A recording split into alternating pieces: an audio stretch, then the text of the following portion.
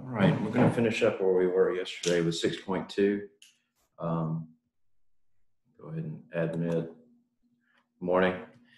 Hey, I'm going to go ahead and finish up where I was at 6.2 yesterday, and then I've got 6.3 printed from that file that I gave y'all. So I don't know how far we're going to be able to get into 6.3, but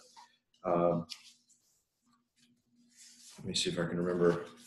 If you go in and if you need to print that exact set, it starts off with this page here, page 17 through 22. If you print it off from that file, that's what I'm going to be doing over the next 2 days. Probably we'll be doing completing a square, maybe today, and then part of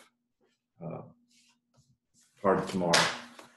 Okay, so let's look at 6.2. This is still solving by quadratics by factoring. And we talked about how to factor something yesterday. We had a trinomial here into two binomials multiplied together. We talked about roots. They're also called zeros or solutions. And you can have two solutions, one solution, or no solutions to quadratic. And in this case right here, we're solving by factoring. If you'll notice, to start off with, I don't see anything common between 4, 17, and 15.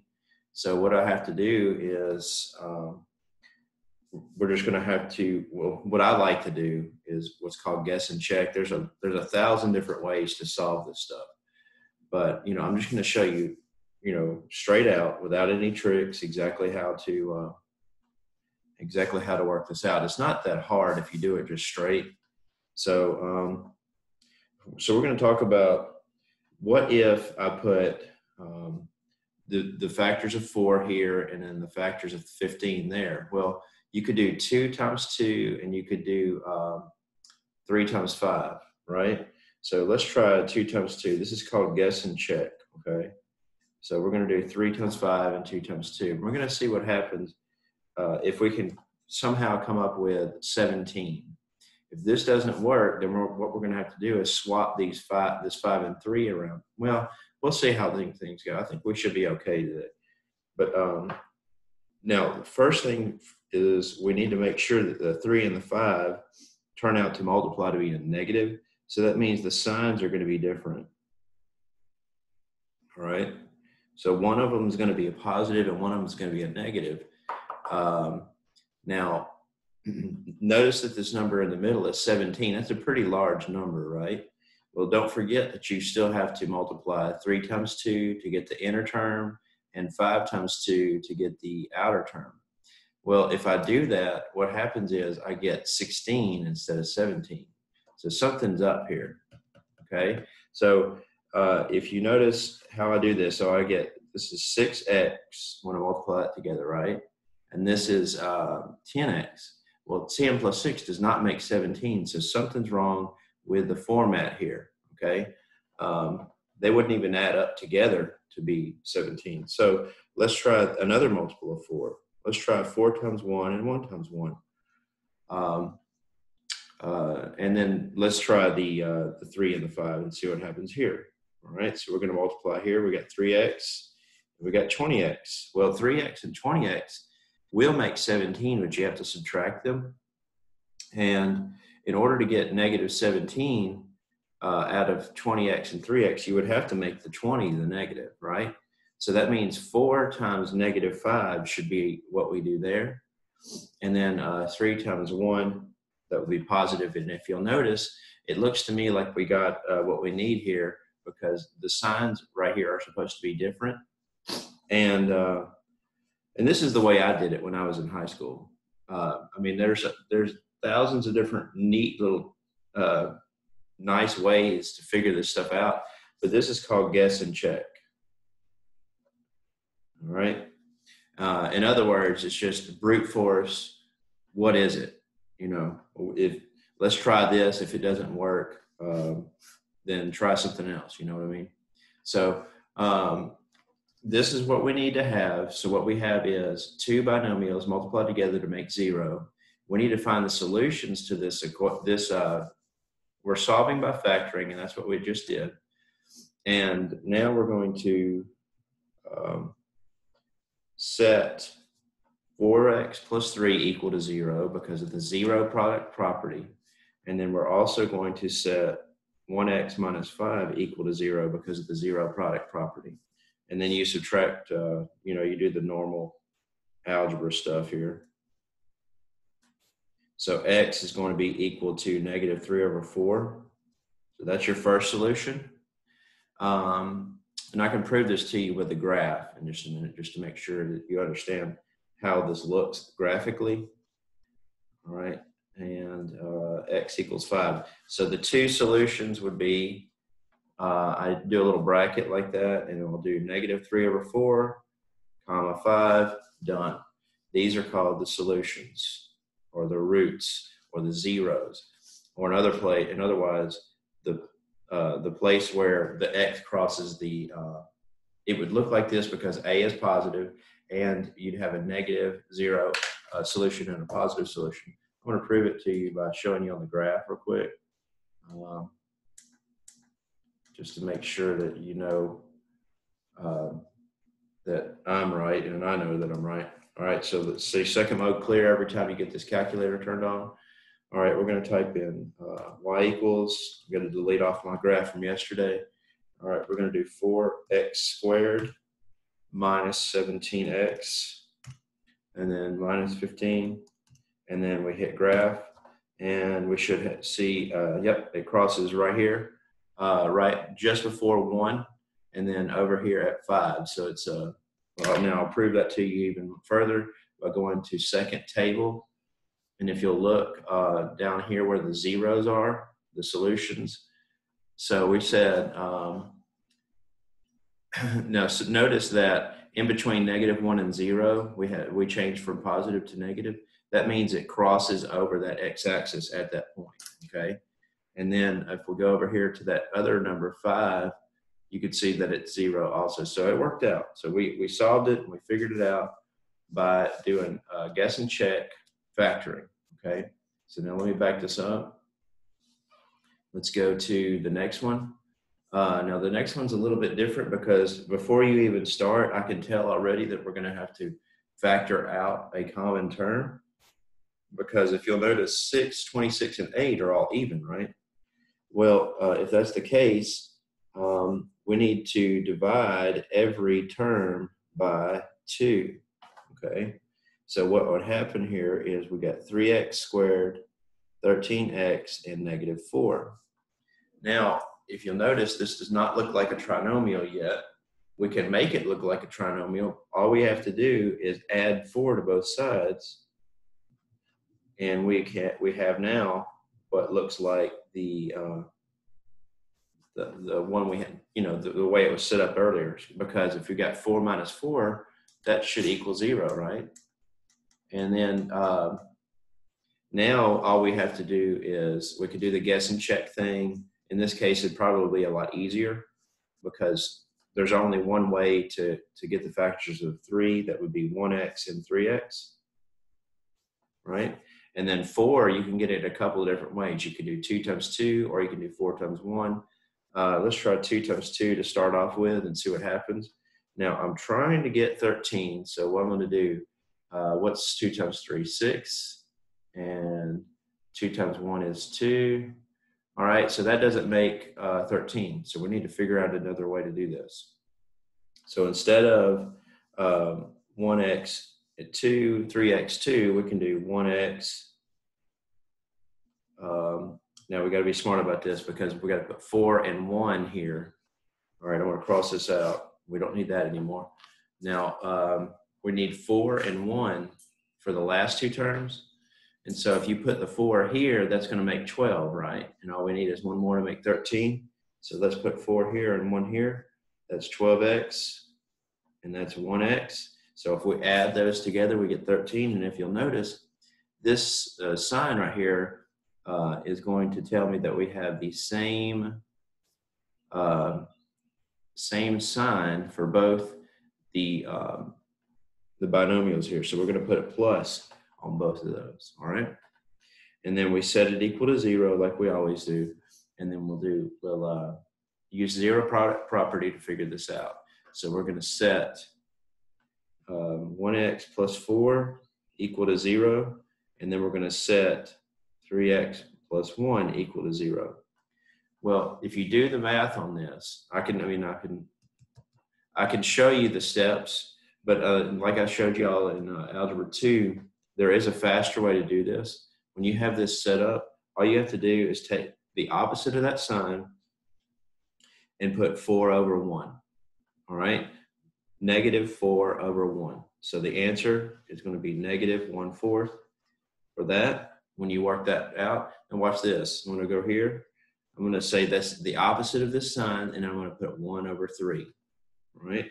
So the answer is negative 1 over 3. It's just a fast way to solve these really quickly. So now you see we have the solutions to the problem. Now I can prove it to you by graphing this, but I don't think it's all that necessary. But what would happen is you would have just a little quick, you would have a very skinny graph that looks like that, right? All right, I'm going to pause real quick. I've got, okay, no, I'm not going to pause. I'm good. Okay, I thought my dog was barking. Okay, so we should look like that. Now we've got our solutions. Mr. King, what is the answer to this question? That's a lot of stuff and it's all jumbled up and mixed up. This is the answer right here, okay? In other words, these are the two values of x that would make this equal. So if I put negative 1/4 here and negative 1/4 here, I would find out that it would turn out to be negative 8. If I put negative 1/3 in this little section, squared it, multiply by 6, and then negative 1/3 here times 26, I would add all that together to get negative 8 again, okay? So that's what happens. All right, so now we're going to go down to the next one. Solve by factoring, same old deal. If you'll notice, I've got 1, 2, 3 terms that are multiples of 3. So I'm going to go ahead and divide by 3 everywhere, even the 0. You don't have to, but I mean, I'm just showing you that you would need to divide by 3 across the board. So we have x squared minus 2x minus 3 equals 0. So now we have this set up, and it's very straightforward, very easy. So we have 1x and 1x, and now there's only one way to do 3, so we have 3 times 1. Now we need to be smart about this because we're trying to get negative 2 in the middle. So that means we have a 3x here and a 1x here. How am I going to get negative 2? Well, that means I'm going to have to put a negative in front of that 3x. All right, so when you add these together, you get negative 2x. So that means I'm going to have a negative 3 times 1x right there. You see that? And then 1 times 1 is 1. All right, so we found our solution by guess and check very quickly here. Now we're going to go over here and set by zero product property. This should be 0, and then that should be 0. Okay, and so now we're going to remember how we did that fast a while ago. So we take the opposite of this symbol and put 3 over 1. So x is going to be positive 3, right? All right, look at this. So we got negative, well, it would be a negative 1 over 1. So the answer here would be negative 1. So my final solution set would be negative 1, 3, done. All right, so that's how you can do it really fast if you know what you're doing and you can kind of see what's coming before you get there. It's always, you can always run a lot faster if you're sure about what's coming up on you. If you're not sure, if it's dark and you're afraid there's holes, then you might be scared to run too fast with some of this stuff, right? So you want to be able to see what's happening. All right, so let's move back, and I think we're pretty much through. Now, with 6.2, I'm going to come back probably, I don't know, Monday or so, and sometime next week, and we're going to review. And then we're probably going to use this little homework section as review. I may do the evens like I always do as review. So one whole day would be dedicated to just reviewing the topics that we've covered, okay? And so that is solving by factoring. Now there's another way to do it too, okay? Sometimes it's faster to do things by completing the square. And we'll talk about what that means in just a second. You're going to have a situation like this down here at the bottom that kind of helps you understand what's going on. And anyway, so in this situation right here, if I were to solve this equation right here, what I would do is I would square root both sides, right? So you would square root the x squared, and you would square root the 64. And oh yeah, don't forget to put the plus or minus symbol. So that means that it's plus or minus 8, right? So in other words, the solution to that would be 8 and negative 8, right? And so we've got, let's go back and read this and just kind of talk about what's happening here. Why would we need completing the square, all right? Because sometimes the numbers don't work out right. Sometimes the numbers need a little bit of TLC to make the solution happen. So it says, we discovered in section 6.1 that it is straightforward to solve by taking a square root of both sides of the quadratic equation. That's what I just did here, right? When the term with the variable is a perfect square. So that was super easy. So we could also do it here. So we've got square root of both sides on here. All right, square root of 64, plus or minus there. And then when this is worked out, this square and the square root cancel out and they go away. And then we have plus or minus 8. Well, now we need to add 1 to both sides. Okay, so this looks crazy, right? So we have 1 plus or minus 8. So what does that mean? That means we have x could be 1 plus 8 or and, how about that? And x could be 1 minus 8. So that's what that means, the plus or minus thing. So it could be plus and minus. So the answer would be, solution would be 9, negative 7. You see that? So 8 plus 1 is 9, and 1 minus 8 is negative 7. So these would be the solutions to that. And what I did is I square rooted both sides, right? And in this case right here, you would divide both sides by 2 because we have a common factor first before we start.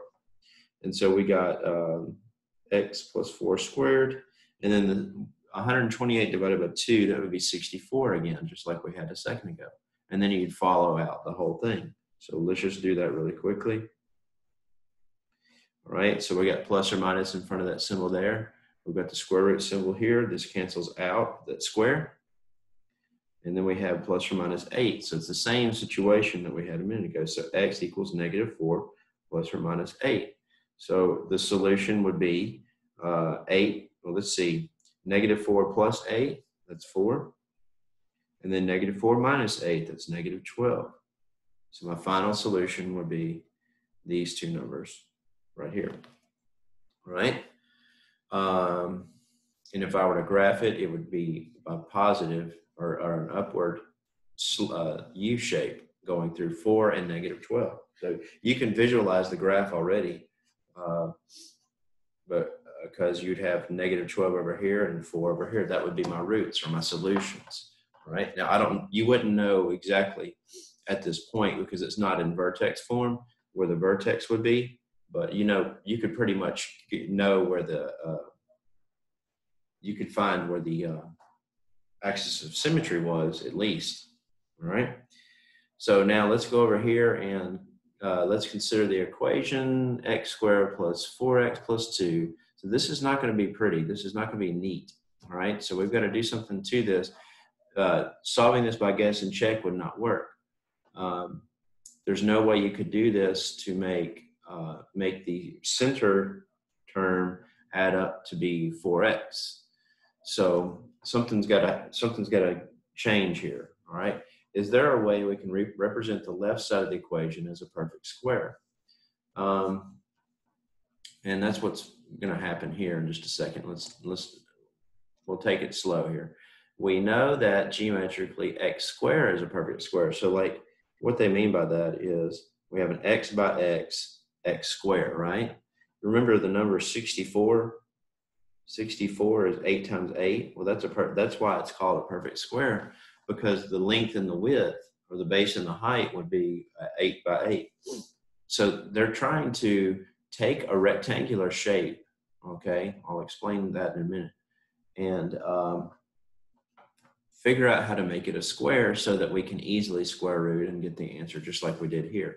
This is kind of what we're shooting for, all right? So now let's come down here and look at, draw a square with a side length of x. Well, we did that, okay? That's this right here, okay? Now we're going to draw the geometric representation of x squared plus 4x, okay? Now, if you look really close at this, you can see how I've got an x squared right here. So they're just basically putting shapes together, okay? So I'm going to put x squared there. So we're taken care of here. And going back to this, we're taken care of here, all right? So now they want us to put 4x to that. Well, what would that look like? Well, 1x, like this, would be basically a rectangular shape, which would be x long here and 1 long there. So these are not the same size. That's why this is rectangular or elongated on one end, okay? And so in this case, how many 1x's does it take to make 4x? It takes 4 1x's. You see that? So what they did is they butted up against this because this is the same height. They put x by 1 here and x by 1 block there. That's 1. So I'm going to shade that in, okay? And then I have another one right here. That's 2, so that would be 2x. But if you look at the equation, I need 4x, right? So that's 1x, 2x, right? Let's go over to the next one. Over here, they put it on the bottom. So what they're trying to do, they're trying to make a square out of this. In other words, the same length on all sides. And if you'll notice, if I wanted a square out of this would have to be x plus 1 plus 1. Well, if I come over here, it should be x plus 1 plus 1. And that's why they did the rectangle sideways like this. So, so there's your 1x there, and then there's your other 1x there. So if you look at it, we've got 1, 2, 3, 4 x's, an x squared, but we haven't talked about this portion yet. So what we've done is we've got almost a square situation here, but we've got this little corner in the bottom down here that needs to be dealt with. So if you'll notice, this length right here is 1, right? And then this length right here is 1. So 1 times 1 is 1. So every one of these little squares would represent the number 1. And so what are they talking about? If you go up here and look at this, you've got x squared. We already understand that. That's x times x. And then we have 4x's, which was 1x, 2x, 3x, 4x right here. And then this gap should be 4 if I want this to be a square. But look, it's not. They said that it's 2. So we've got some kind of problem going on here. So what we've got to do is called completing the square, all right? So it says how many 1 by 1 boxes are needed above to make x squared plus 4x a perfect square. And that's going to be 4 1 by 1 boxes, all right? So we're going to need 4 of those. Now let's go over here and explain what that means. Oh, and by the way, remember, if we have a perfect square, we can square root. The square root really is this would be what I consider the squares, like if I had a king by king square, the root of that square would be king, because that's the basis of the square. This is x plus 2. So x plus 2 would be the square's root, okay? And so let's go over here to the next question. All right. So now that we've seen that other part, and we had that, we had the x squared, we had the 1x, 1x, 1x, 1x sideways like that. And then we had this gap. So we fill in the blank here. We had 4 1s. All right, so we can see that x squared plus 4x plus 4 is a perfect square by factoring it. And what they mean by factoring it is length by width. All right, so that, in other words, it would be x plus 2 times x plus 2. And you can prove that by looking at the ends here. The last two terms would be 2 times 2, which is 4. And then the middle two terms would be 2x plus 2x, which should add together to make 4x. Well, that's how that works. So this is a square. You could also rewrite it as x squared plus 2 squared. So now we've completed the square, right? It was what we had was a rectangle. This is the square, but now we have to go back to the original and figure out how to do this step by step. Okay, so let's go look at the steps here. So it says now let's return to solving. So we've got this right here. So we're going to subtract 2 from both sides. So let's go do that. All right, I'm going to rewrite it like it looks, and I'm going to subtract 2 from both sides. So what you're going to do, you remember how I had that gap a while ago up here? So basically they want you to write it out, at least get part of the square formed, and that's going to be the first 2 terms here. So you could take that out. That's literally what we're looking at, x squared plus 4x, right? So we're taking this 2 out, and then we're going to deal with that little section right here. We know this needs, under this finger needs to be a 4. So we'll get to that. All right. Now it says, well, we need to rewrite this. We're not through here. Okay, so we've got this situation here, and I'm going to leave a gap right here for a reason, for future reference. Okay. All right. Add 4 to both sides so that the left side is a perfect square. All right. So we're going to add 4 to both sides. I'm sorry. I need to do that down here. So let's come down here and add 4 to both sides. So now, if you'll notice, I've got a perfect square going here. And then this is easy enough to do. That's 4 minus 2, which is 2. The only problem is, at this point, you couldn't use what's called the zero product property because this is not 0. All right, this is not an easy thing to deal with. All right, so there, let's rewrite this. All right, so now we've got this situation going on here. It says factor the left-hand side. Well, remember we factored it already up here. It was x squared plus x squared because it's a perfect square. So x squared, or x plus 2 times x plus 2 is the factored form of that.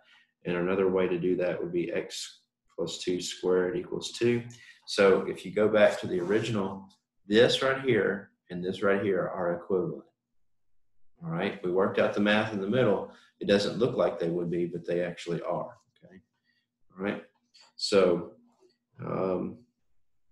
now we're going to solve by taking the square root of both sides. Well, that's easy enough. We've done that a bunch of times already. All right, so now instead of 0, we've got the square root of 2 over here. So we've got to deal with that. Square root of 2. So it's not a pretty nice little number, okay? So how am I going to solve for this? I solve for x by subtracting 2. And I'll show you what I mean by that. You see that plus 2 right there? You would have to take it away on both sides in order to make x happen by itself. So that's why I moved it over. It's going to be -2 plus or minus the square root of 2. And this is my answer. And it's not pretty, is it? Okay, so that's what we're talking about by completing the square. Sometimes your numbers don't work out nice and neat. Now, let's go to the next little set here. It says, what does it mean for an expression like x plus k squared to be a perfect square? All right, so let's see what that looks like. I'm going to do, okay, so x. We'll get an x plus x box there. So if you work this out, it would be, if you expanded it out, it would be x squared plus 2kx plus k squared, something like that. All right, so in other words, we've got a box here, we've got a box here. So if this is x plus k right there, x plus k for the, you see that root? Remember I told you it was king times king makes, that's a king square. So this would be the root of the square. So it's x plus k, and then this side over here would have to be x plus k. So that means this would be this little box right here would be a kx box. This little box would be a kx box, and look at how many I've got. I've got 2 kx boxes. I've got an x squared, and then what's in the gap down here? It's a k by k. You see that? So we've got k by k. That's k squared. So if you worked it all out visually, then it looks like that. So this and that are kind of the same representation. It's just written a little bit different. Now let's look at. You remember how this A term is 1. So that means our graph is going to be a U shape facing upward. Same thing here. So to factor this, you need 2 numbers that multiply to and add to blank. Okay. So okay. So you need to factor this. You need 2 numbers that multiply to. I'll tell you what. Let's come back to this and focus in. I'm going to hit this tomorrow and fill these blanks in. I want you to look at this little part right here. Draw an arrow at this and circle that, because that's super important that you remember this. This is kind of the thing you need to memorize when we're completing the square. All right. So remember how we had earlier, we had x squared plus 4x, like that. And then we didn't know what that extra gap at the bottom corner was. Well, you could have found it by taking this b term, that b term right there, and then you complete the square by putting it in this format. So you remember how we added 4 to both sides? Well, look at this. What if I put 4 here in where b's at and work this out? Let's see what happens here. 4 divided by 2 is 2. 2 squared is 4. That's why they wanted you to add 4 to both sides, because that's how you complete the square. So in other words,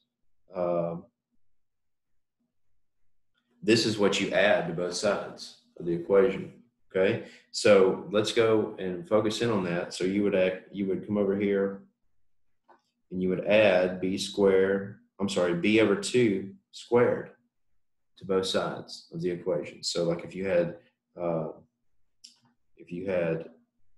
0 over here, you'd still have to add b over 2 squared to both sides, because what you do to one side, you have to do to the other, and that's called completing the square. And you need to lock this in your long-term memory, because you're going to see this again in college algebra. You're going to see this again in trigonometry. You're going to see this again in calculus. It's gonna haunt you, okay, if you don't memorize this. So take that middle term and divide it by 2 and square it, okay? Now, let's go and look at 34 minutes in. We have about 6 minutes left, all right? So it looks to me like we might be able to finish this page, and then I'll go back, like I said earlier, and I'll explain that other box tomorrow. I just skipped over that because I didn't want to deal with that right now. All right, so let's look at, you see how we just wrote down the b squared over 2 squared next to that? So that was like the x plus 4x thing there. Now it's x plus bx. We don't know what b is, but no matter what b is, you can still complete the square by putting b over 2 squared. Now, what number squared gives you b over 2 squared, and added to itself gives you b, right?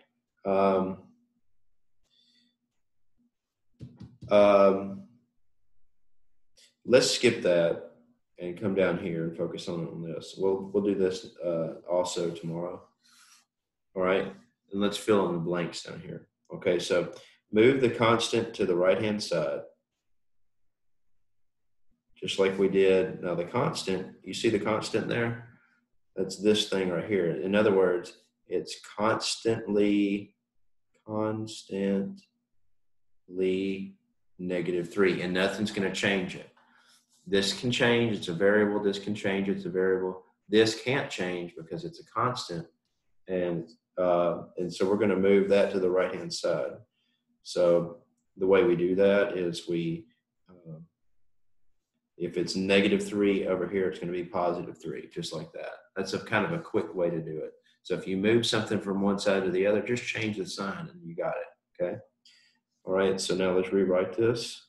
Remember to leave the gap here because we're gonna like that visible box that we had earlier. So this is kind of the situation we have here: x squared plus 1x plus 1x, and we still have a gap there. 1x plus 1x is 2x, right? So now we're going to fill in the gap. Now, how are we going to do that? We're going to use the formula up here to do that. Remember, 2 is b, so you'll put 2 over 2 squared. I'm going to circle that so you can see that that's what that goes over there. Okay, and then what was this over here? 3 plus, and then we had 2 over 2 squared, and I'm going to circle that again. All right, so we've got x squared plus 2x plus, this is 1 squared, which is 1. Oh, so look, over here, it pretty much worked itself out. So we have x and 1. So if you have a 1 by 1, what's 1 times 1? That's 1, right? So we have a square root of x plus 1 here. And then we had the constant term was 1. It was -3, and it needed to be 1 for it to be a perfect square. So that's why we had to move that guy out of the way. All right. So we have 3 plus 1 squared, which is 4. So I'm going to rewrite this all. Okay, so now we have that. And now we're going to factor just like we always do. So we're going to factor this. It's very simple. Remember, it's a square. We already have the answer up here. It's x plus 1, x plus 1. All right? X plus 1 times x plus 1. That's x squared, x plus 1 squared. And then we square root both sides of the equation. All right, and so we get x plus 1 equals okay, you know the square root of 4, right? The square root of 4 is 2.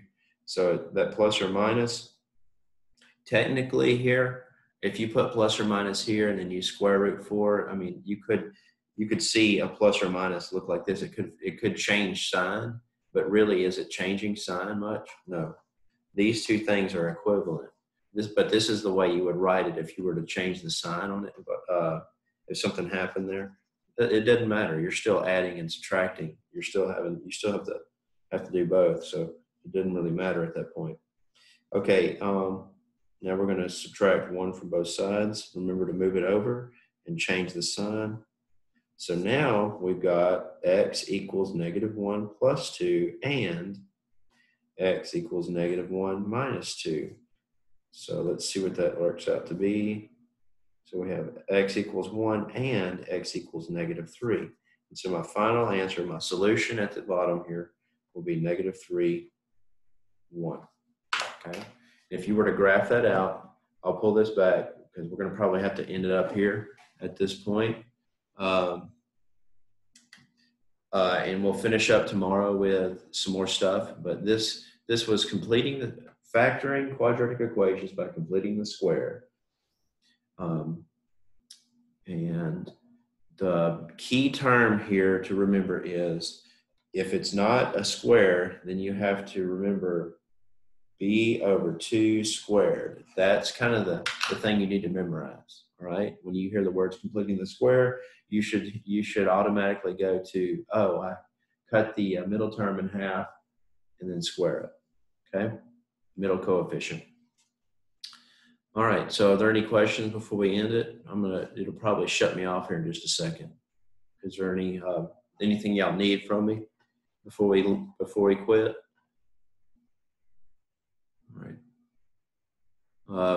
If there's no questions, I'll go ahead and shut it off and upload it to YouTube. But make sure you're emailing me if you have any if you've come up on anything. If you go and actually try to do the other stuff on your own and without me, which I would prefer, to be honest, because I want you to try to learn. You're not going to learn this unless you do it by yourself and work it out and make mistakes. So that's kind of how you learn everything. You make a mistake and then you know not to do it again. And so that's how I want you guys to do. So just let me know if you come up on anything that you're having trouble with, and I can try to guide you through it. Just make sure you email me, and I'll try to respond as fast as I can. All right. Yeah, we'll see you tomorrow.